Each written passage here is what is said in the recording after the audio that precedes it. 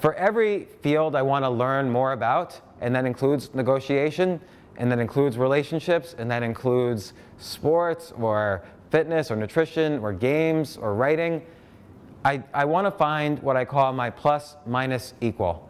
So a plus is a mentor or a set of mentors.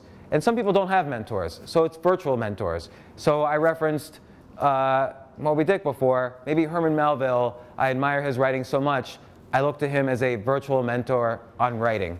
Even though he's not alive, he's a mentor to me. He's part of my plus. For everything, and this is, I've changed careers maybe 9 times, and not like changed jobs. I've gone to being from like a computer programmer to making a TV show pilot to running a software company to running a hedge fund, and on and on and on.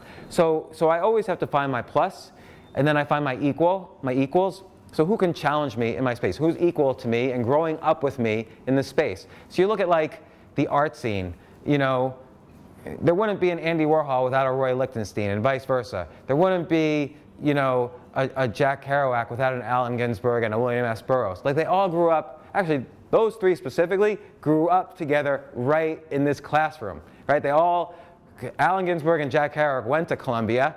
They weren't beatniks, they were Ivy League graduates. And William S. Burroughs, because he was a creepy guy, was hanging out on a college campus with these little kids.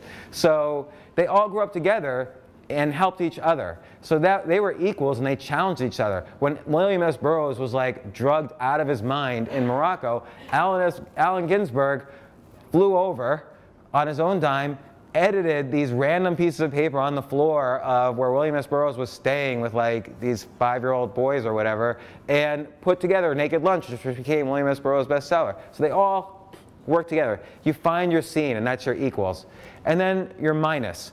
This is not people who are worse than you, although that always feels good to find people worse than you, just being honest, but people you could teach. Because when you teach, that's when you remember. That's when you really remember. I never remember anything unless I can teach it. So after I do a podcast, for instance, like when this guy from Airbnb, I did a podcast with him, immediately after he left, within seconds, I was writing down 10 things I learned from him.